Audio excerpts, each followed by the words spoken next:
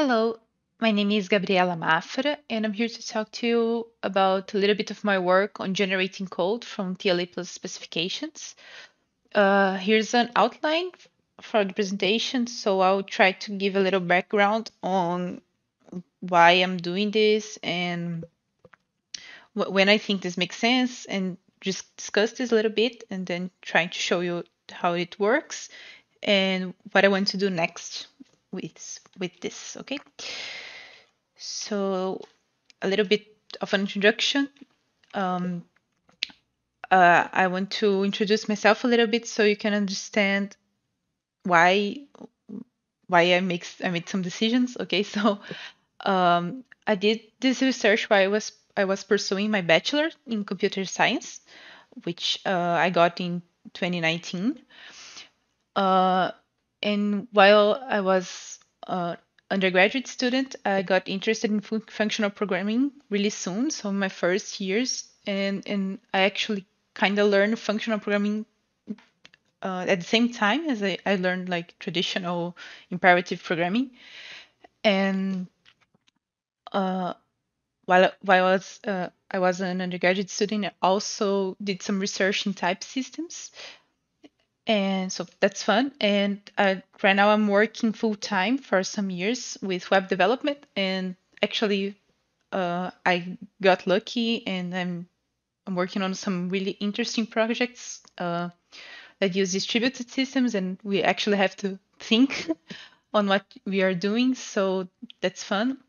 And I came into contact with TLA Plus in 2018.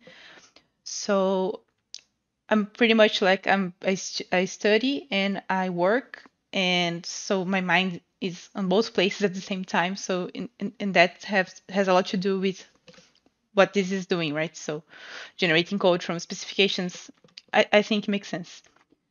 And on this research specifically on code generation, this is purely academic. So I did this for my bachelor thesis, and it was what I did was just a little prototypes, not like a usable tool in production, not even close to it, but I want to talk more about the idea, and like I have like some proofs of concept for it, okay? Nothing um,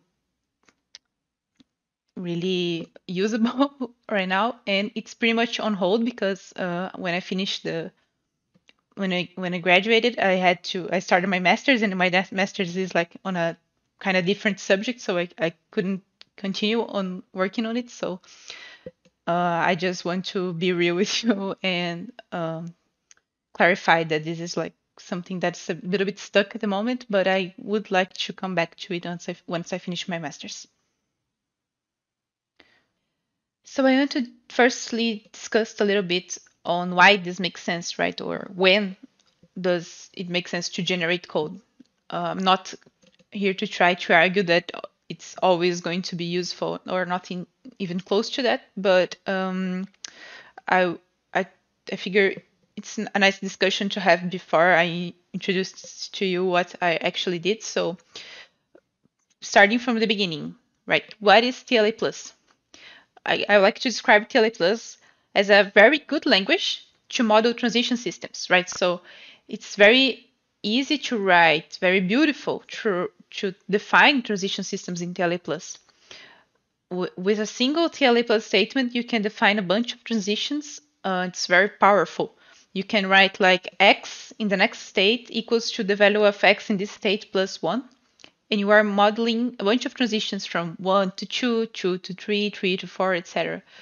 So it's a powerful language to do that, but transition systems are actually pretty simple systems used for many stuff. So when I say transition systems, I refer about like state machines or types of transition systems, cryptic structures, and people use these transition systems to all kinds of stuff. There's a number of ways to use it and to reason about it, and it's not only used to write like super abstracted and mathematical concepts and ideas, right? So it's used to model like industry systems and real things that are happening to a state. So with that in mind, if we are defining a transition system, maybe this transition system is actually something that's real, that can work, or it can be like a complete abstraction that is not even tangible in the real world, right? Transition systems are as general as that. So this is a thing to notice. A point of this, what I can what I want to show with this generation as well is that just like plus call translates better to imperative code, and this is an argument for even plus call being a thing. So maybe engineers can't reason so much about like this TLA mathematical syntax. Maybe we should have a language that can it's closer to what they understand, to the imperative code they are used to.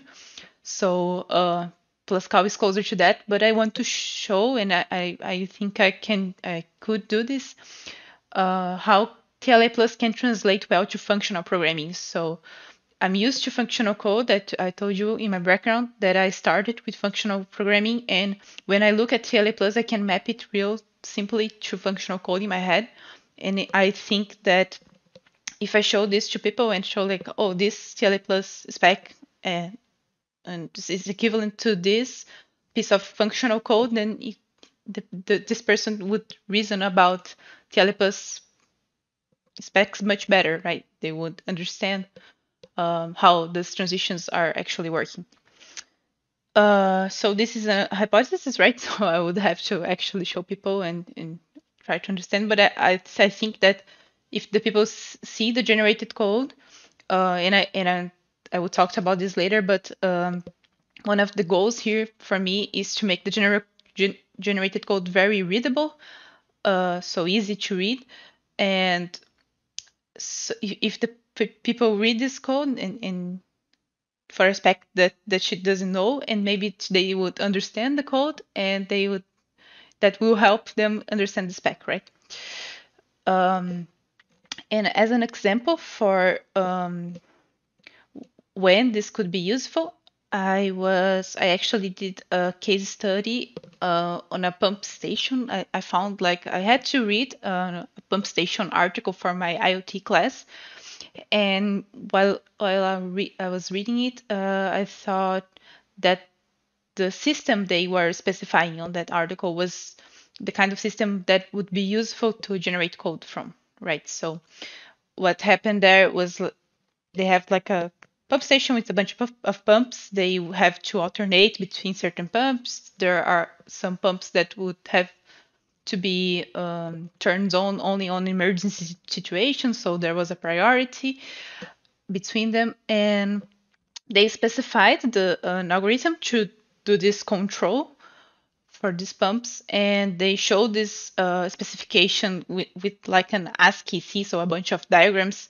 They showed it to the local governments, and the government had to approve it. So and then they did a bunch of simulations to verify some properties, sort of, and they then implemented in the real pump station. So what I did is I've specified their system on TLA plus, and then I generated an Elixir code, and I actually made it so the Elixir code generated could actually run on an IoT context. So I wrote an MQTT module that uses like a IoT protocol to connections to make communications between hypothetical sensors.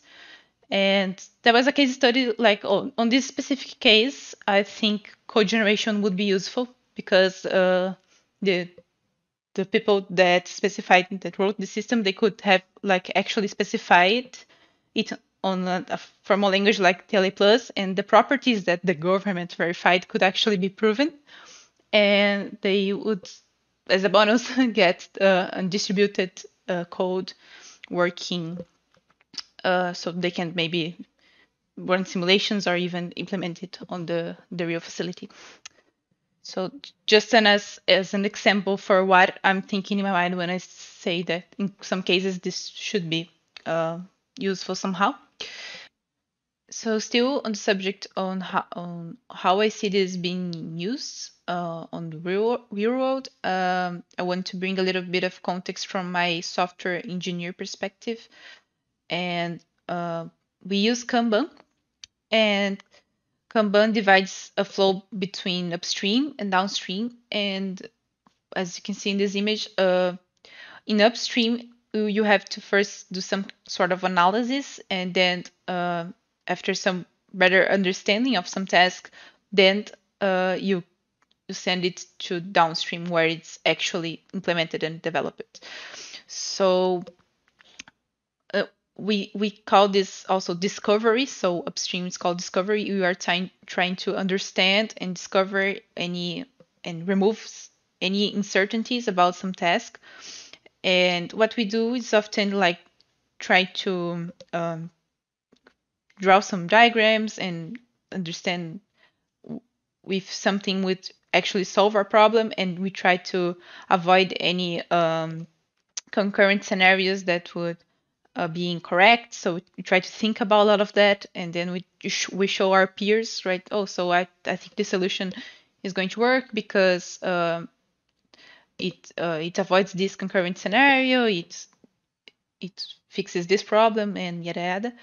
So, and in this stage, we actually often implement a proof of concept for our idea, and this proof of concept is actually discarded after this step. So we write like ugly code, right? Just fast, so we can show how something would work, and then we discard it, and then implemented it with like TDD and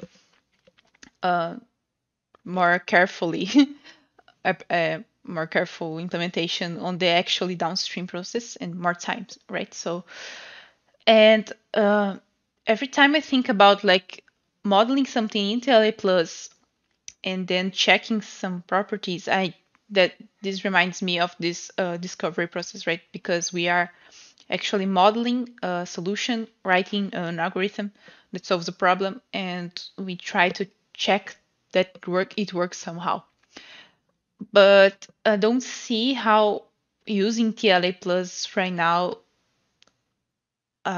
it's I would I don't know how I would convince my boss to let me spend time writing a TLA plus specification, right? I feel like I don't have enough arguments maybe.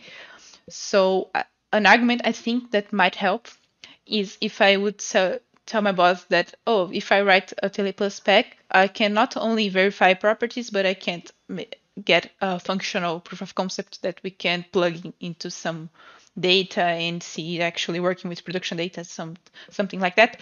Not necessarily something that could go to production, because that would have to be like a very reliable code generation process, right? So you can directly ship it something to production.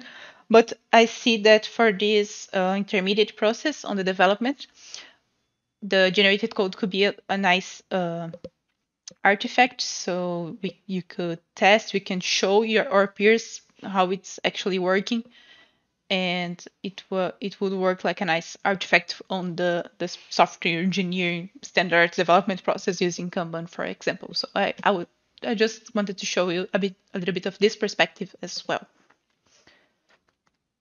Now that I explained to you my perspective on how this is important and when this could be perhaps used, let's talk about how I actually implemented it and how it actually works. And first of all, I think I should explain why I chose the Elixir language to generate code to. And for those of you who never heard of Elixir, it's a Brazilian programming language, and it's actually a new dialect, like for Erlang. So it's a new version, a modern version of Erlang, and so this is pretty much the main reason I chose it, because it has reliable concurrency, it has reliable inter-process communication with great abstractions for it, because it's also it's run on the Beam Erlang virtual machine. So everything that's great about Erlang is great about Elixir. And two, it's a functional programming language. So I told you I see how TLA plus definitions can map really well to a declarative language, such as functional programming languages. And I think this is a really nice factor. So right from the start, I knew I wanted a functional programming language. But the third factor is also important because I never wanted to generate like unreadable, messy, not understandable code, right? I want to generate something that someone that knows the spec, that understands the spec, can look at the code and see, oh, this definition is here because of that definition in TLA plus. So if you open the generated code and the spec side by side, you can easily map one thing to another, and with little cognitive load, right? And one of Elixir main goals is to have very good legibility and maintainability, which is based on a lot of Ruby's language values, and the syntax is like also very close to Ruby. So this is the three main factors that made me choose it, but also like it's open source under Apache, so that's important, and it's cross-platform, so it doesn't work on only one like operational system. So, but that's a given, right? And now let's address some of the problems, some of the difficulties of generating code that you might already be thinking of. So first of all, non-determinism. Non-determinism is always present in transition systems, more often than not, and the definition of non-determinism in a transition system is that it happens when more than one transition is defined from the same state. So I'm on a certain state, and from that state, I can go to different states doing different transitions. I can choose whatever. So in non-determinism, thinking about non-determinism in computer programs, they can have many different sources. So they can be input, output, they can be because of concurrency, etc.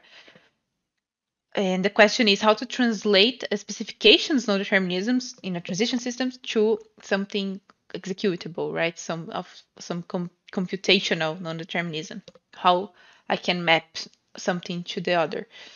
And my first ideas here was, well, I should spawn a bunch of processes where each process goes a different path and they will achieve different results, right? So it's a very easy definition of non-determinism for me. So when I learned about non-determinism, I would always think about like concurrency, right? Different processes going different paths. Another thing I thought about was like choose randomly, right? So if I reach a point where I have non-determinism, just choose any of the paths and go for it. But this would generate a simulation, right? So it would basically randomly walk through the transition system graph. So there were not good ideas. And then I came up with the Oracle idea. And the Oracle, I guess it's the main component of this translation code generation, and it's a name I gave, okay, but it's basically an abstraction that will allow the programming to define how these non-determinism scenarios are computed. Okay, so basically I'm giving the responsibility to define how this will be computed to the programmer. And how it works, it's basically a separate process that runs alongside the main process. And whenever the main process reaches some state where it doesn't know what to do because there are multiple actions that could be taken, they will send the list of actions to the Oracle, and the Oracle will respond to the main process saying which action should be taken, right? So basically, I will isolate any non-determinism to this oracle process. So if there is input, output being read or written to determine which actions we take, Oracle will do that. If there is any random factor to the program, Oracle will do that. So any type of non-determinism at all is always done by the Oracle, and the main process is deterministic on its own. So, and I thought this can be a very good idea because, as an example, I gave about the case study on the pump station. On that case, the decisions were made from what sensors were reading at some given time, and then what my oracle there did, right? I implemented it so it communicated with the sensors through the MQTT protocol, which is actually used by sensors in real IoT scenarios. And then the sensors would like send the readings, and the Oracle would process these readings and respond to the main process according to these readings when the main process actually needed to make some non-deterministic decision, right? And as like real world interacting with the sensors is a non-deterministic factor, this isolation actually worked pretty well. And now talking about the translation, like the real translation happening in trying to show you how it is. I wrote like the simplest spec I could think about. Spec for a traffic semaphore. So basically, cycling a color from yellow to red, red to green, and green to yellow.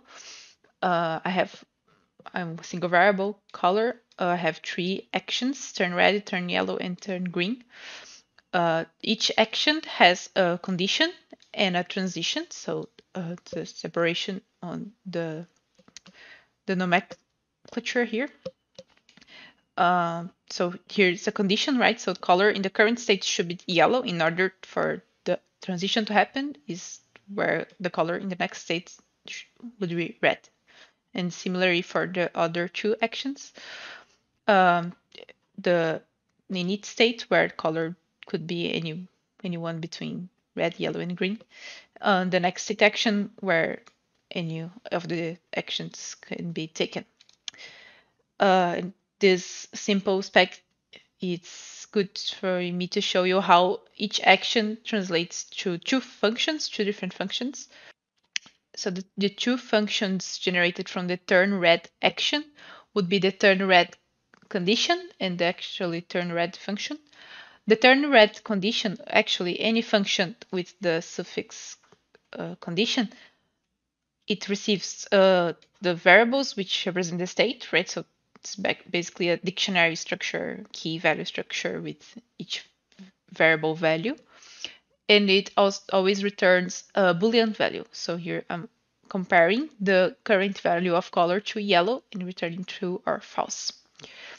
And the turn red action that will actually make the transition receives a state, the variables, the dictionary of variables, and returns the next state, so a new state, which is always a dictionary. So this is a syntax, and color here is the key, red is the value. So an action definition will always be translated to this 2 function, something like this. And then I would have a main function that would be generated from the next state formula, and that would call these other functions according to these conditions. And the problem here is have the R operator here. And if I have the AND operator, it's pretty simple, right? I just have to merge the results. So if I would like turn red and turn yellow, I would merge the results from turn red and turn yellow. It's very simple. But with the R operator, I have a little more difficulty. So when I have operators such as or and the existential quantifier, these operators they can't introduce non-determinism or not, because the example I just showed here is from turn red or turn yellow or turn green are actually not non-deterministic, they are deterministic. So because they are all looking at the value of color, and they have completely distinguished condition values for it. So there can never be the case where the conditions for these three actions are more than one of them are satisfied. There is no state where this could happen, right? So I can be sure that always a single one of these actions are enabled at a given state. But my code generator can't know that. Okay, it doesn't know it.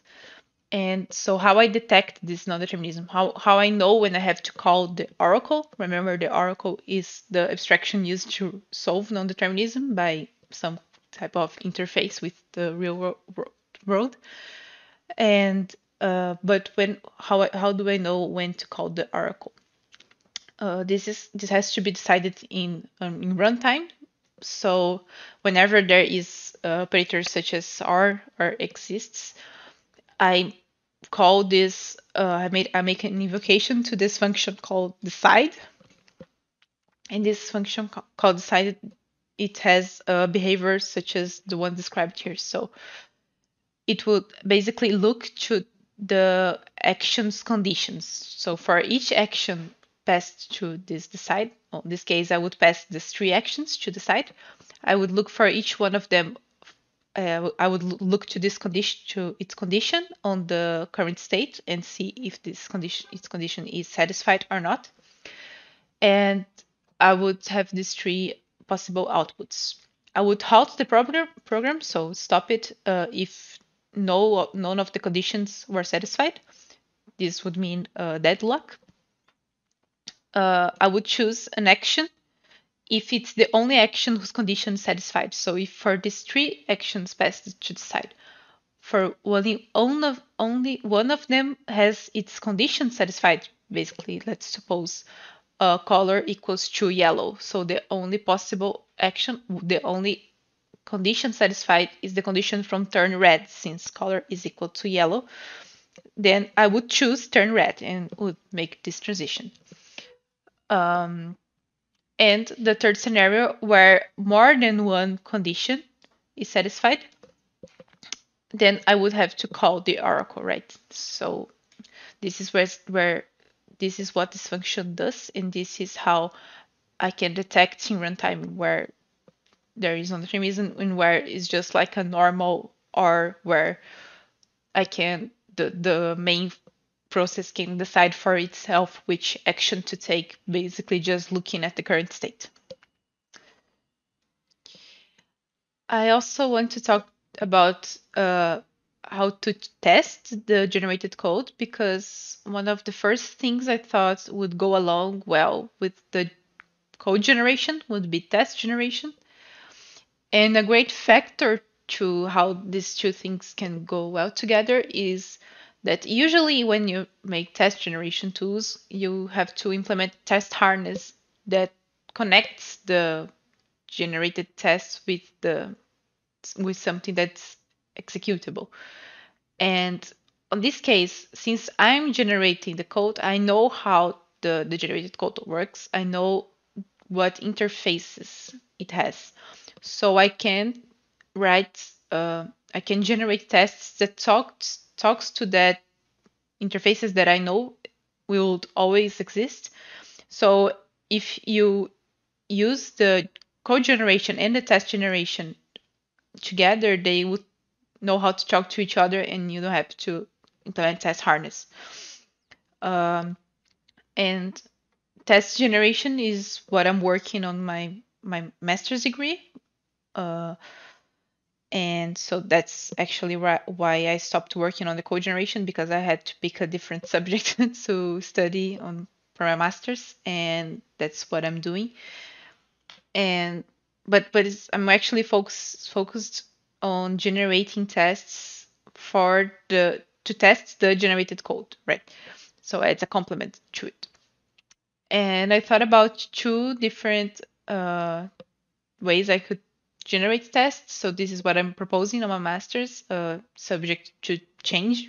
Well, I'm open to suggestions, but this is my ideas for now, right? So the first type of tests I want to generate is uses the TLC state exploration graph. So when you run TLC, you can ask it to dump the states to a dot file, a dot file, and I can use this file to obtain the state exploration graph. And one of my goals is to generate white box tests. That meaning that I would explore internal state with these tests, where I would be calling the main function, like that function that is generated from the next state formula, and I would be calling the main function that receives a state and returns the new state.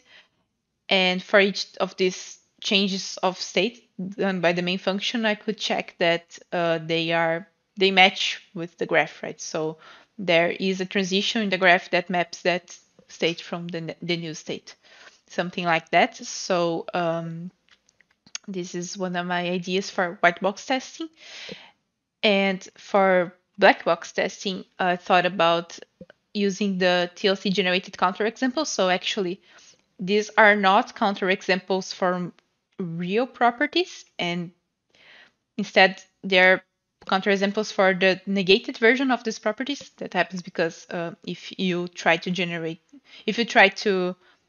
generate tests from counterexamples, you would have a hard time finding specs with properties that actually have counterexamples, because usually people write properties that are true and then therefore don't have any counterexamples. But if you take a true property and negate it, like not property, then you would obtain a counterexample, which is called a witness of that true property. So I have a witness, which is basically a trace of the execution, and my black box testing is to make sure that the trace is run it can be run on the generated code by using the oracle to choose the transition. So I look at the trace, look at what is happening on the application, and when I have an opportunity to make a decision using the oracle would make that decision by looking at the trace and trying to reproduce it on the application. So I would be sure that these witnesses from properties can be executed on the generated code, right?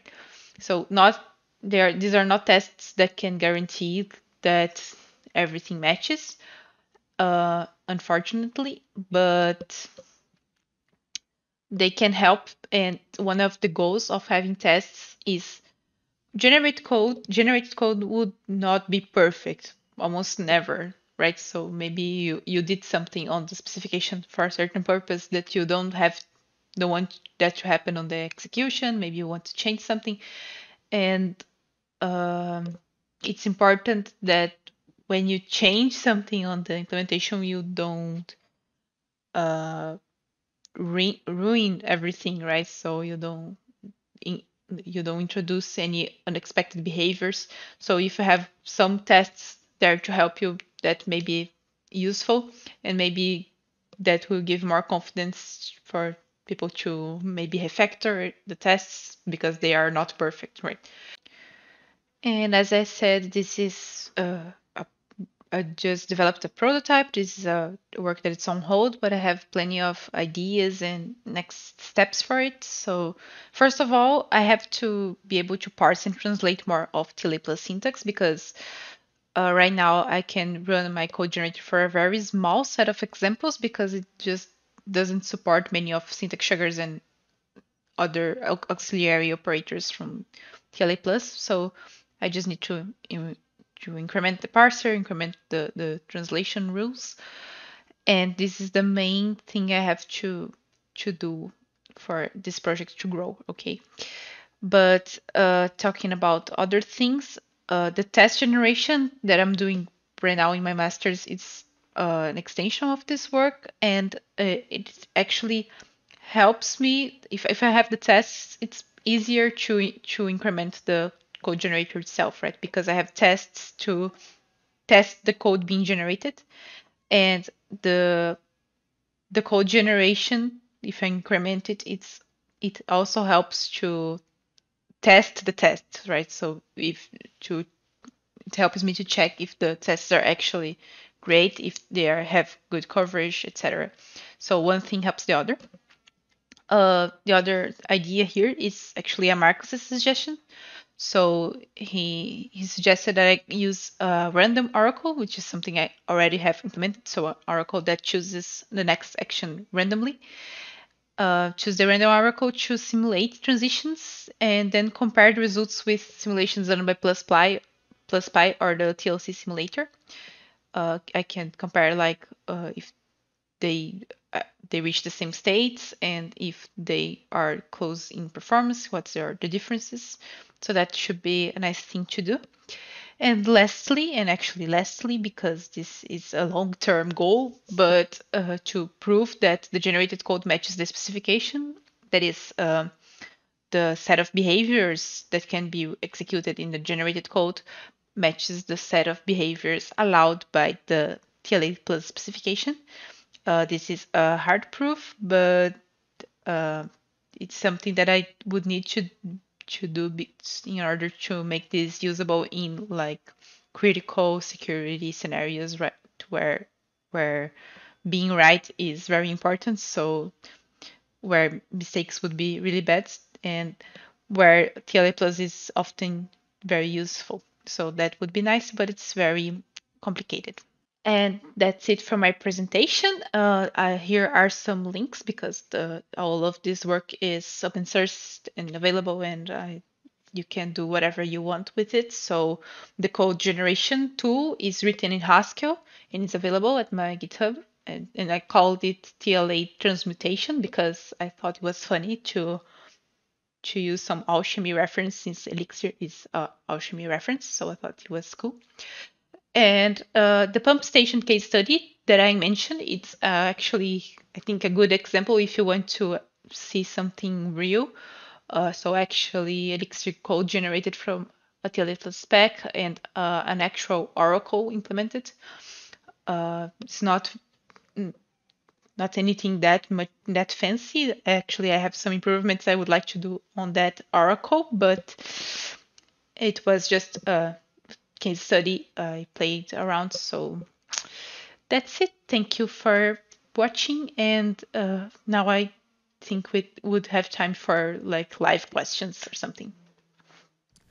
First question, how is the interface of the oracle decided?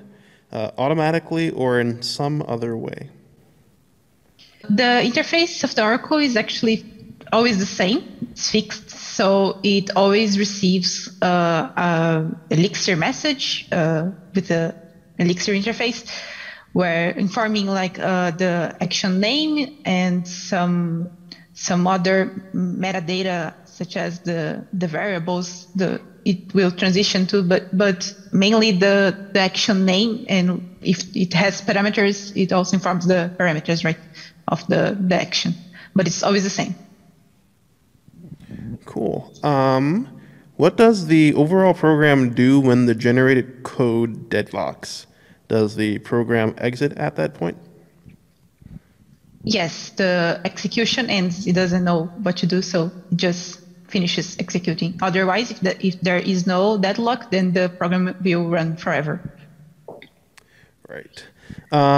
Next question. What do you see missing? How much work would it be to turn your case study into a tool usable by others? I guess it's pretty much the first point I talked about in my future work. I have to increment it because I'm not good at writing parsers, and my parser can parse a very small part of TLA plus. So maybe if you write a space in the wrong position, maybe if you use a different operator. And there is a lot of ways to write the same thing in TLA plus, and I'm only like parsing one of them always because I'm lazy and I'm not good with parser. So I really have to increment the parser. I don't think that incrementing the translation rules would be hard because I think I have done the hardest rules are already implemented. So pretty much like the parser for auxiliary operators and other stuff that is missing, and the translation for them, that should be quite easy. Gotcha. I have a question. So, because I know program synthesis is a very difficult and sort of broad topic, writing a proof that like proves that the output of your converter from a specific set of TLA plus is rather difficult, but it does generally require that TLA plus be well understood so that you can actually write that formal correspondence. And as you were saying, TLA plus is quite large and is changing all the time, so it's kind of a moving target. Do you have any idea of like the scope of that for people who are maybe interested in doing something like this for other languages? Like, is there anything mechanized there that we can use, or are we kind of starting from scratch? Okay. So first of all, I don't plan to do this in the next years. Maybe if someday I go to a PhD, that was something I would try to work on. But I don't have much experience in proving. But I have a friend that suggested to me that in order to prove that, I would have to prove the co-simulation, the B-simulation between the two of them, the TLA plus and Elixir. So I have to prove there is a B-simulation between Elixir reduction, right? So the evaluation, and the TLA plus reduction, which I don't have any idea how it is described on how it is the semantics of it. So I guess maybe that would be the hardest part, like to define this reduction for TLA plus. Okay, then let's thank Gabriela.